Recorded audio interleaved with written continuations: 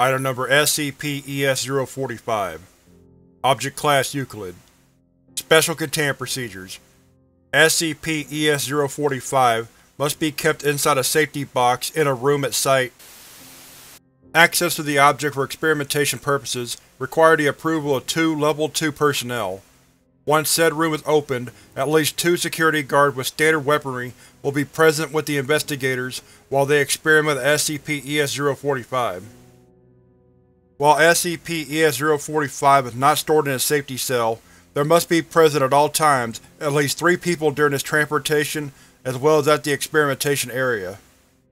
Description: SCP-ES-045 is a 45 cm tall doll in a quite deteriorated state, made from porcelain and of human origin.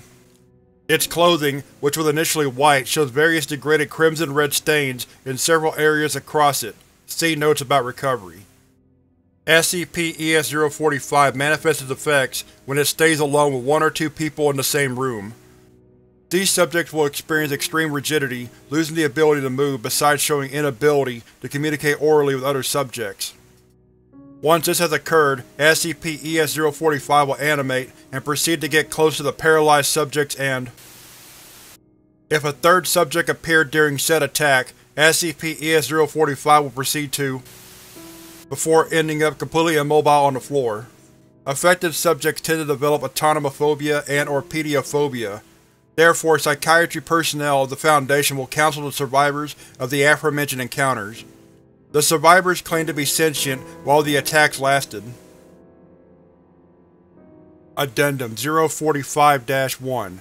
Attached document. Paper note found at SCP-ES-045's recovery site.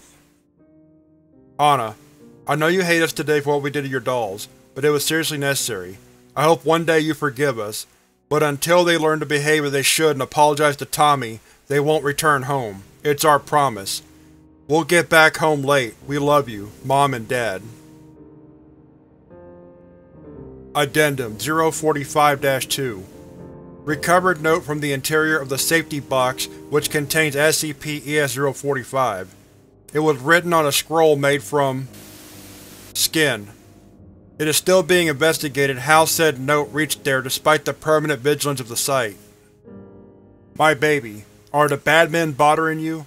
Don't worry, as soon as Mom and Dad stop watching me, I will go there to pick you up, Anna.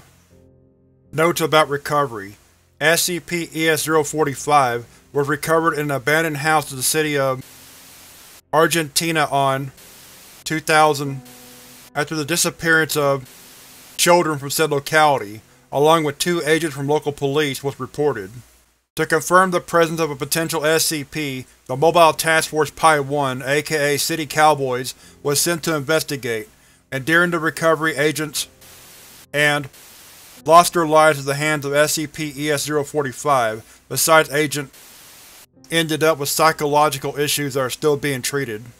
Incident 045-1.